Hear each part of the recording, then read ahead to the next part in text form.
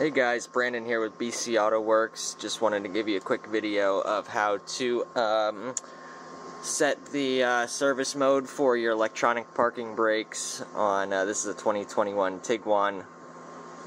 So anytime you're doing the rear brake job, the caliper, rotors, pads, whatever you're doing, you need to retract the parking brake back to its farthest back position so that you can spin the caliper pistons back.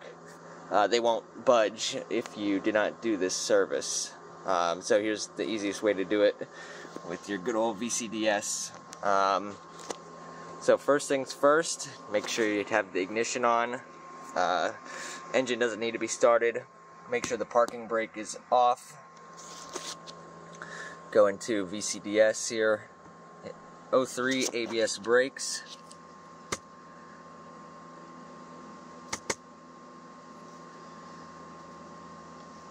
First things first, hit fault codes, make sure there's no fault codes. It's just for TPMS, so if there is, just clear codes. This shouldn't interfere with it anyways. We'll just clear that anyways. Comes right back, but alright, that shouldn't interfere with it. Then go to basic settings. This should be for pretty much most of your Volkswagen Audis that have the electronic parking brake. So you're going to go to basic settings, go to the drop down menu, hit start lining change mode.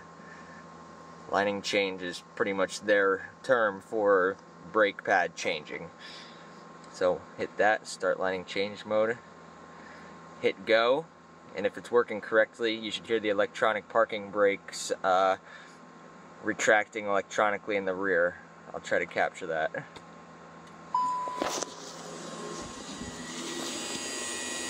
You can hear it going back.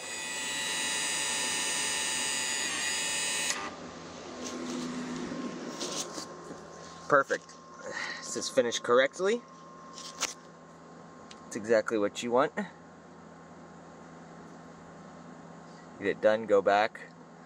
And then once you're done with your brake service, once you get everything bolted back, all you have to do is go back into the same basic settings in ABS and then hit end lining change mode. That will spin the parking brake screws back to the optimal position, because if you don't, you can set your parking brake all you want and it will not hold the vehicle because they're spun back too far. So that will put it back to the correct position. So just a quick video for you guys on how to do that. There is other options. You can do it without a computer or scan tool by like removing the actual electronic part from the caliper. Or I've seen some people just putting power, all it is pretty much like a power and ground, putting power and ground to them to spin them back and then reversing the polarity to spin it back once you're done. But if you have VCDS or any other scan tool, Autel, Snap-on, whatever whatever you have, this will easily do it without having to worry about getting a power probe out and doing it that way. So, yeah, I'm just going to get to work here and get pads and rotors done on this 21 Tiguan. Don't forget to power off your car when you're done. Well, first make sure you get out of VCDS. Anyways, Brandon from BC Autoworks here. Cheers, next video.